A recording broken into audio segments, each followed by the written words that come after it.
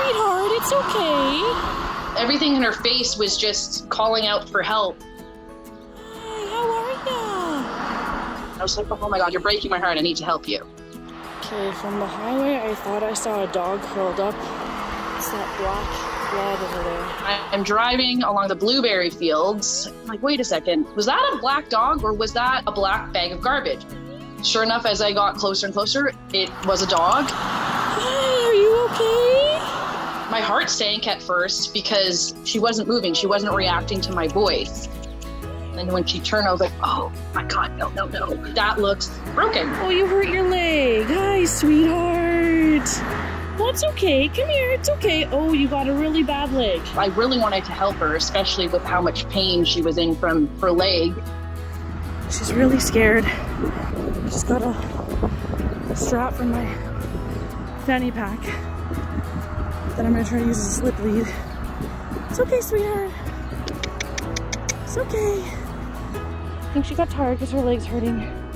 She let me put a makeshift slip lead over her. I just kind of softly talked to her so she could get used to my presence. Yeah, you're a very good girl. You're a brave girl. Yes, you are. You're super brave. It took 30 to 40 minutes, but it was a huge relief for me finally getting her in the van and knowing that, okay, I have you safe now and I can get you help. I'm calling my boss because I work for the Regional Animal Protection Society, and I'm like, okay, I'm bringing a dog in. You guys need to be ready.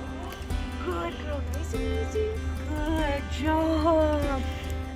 They did an initial exam. She was perfect with it. She was great, did such a good job.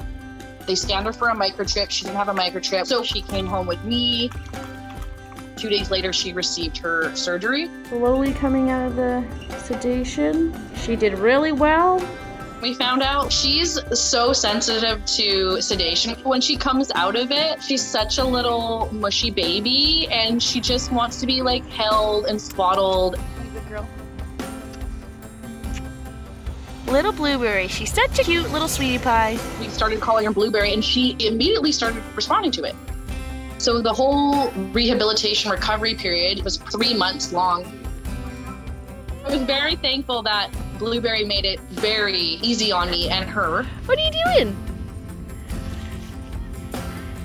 Are you silly? What are we all doing?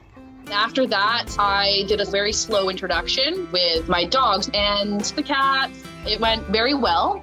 I have one cat. He's like my Walmart breeder. He came right up to her. He's like, hi, how's it going? How's your day? And immediately he just starts rubbing all over her. She's just sitting there like, oh my God, this is the best day of my life. I think I always knew she wasn't going anywhere, but I'm just like, no, she's a foster. She's a foster. I think everyone saw. They're like, okay, sure, Shayna. She loves you. You guys are stuck together. You're a pretty girl. Yes, you are. You're a pretty girl. Adopting is really amazing. I feel like she's like my soul dog. The rescue part of it and just all the emotions that went into it, I guess it connected us. What are you doing? Are you silly? Are you a good girl? Yes. Wait. Break! You little potato princess.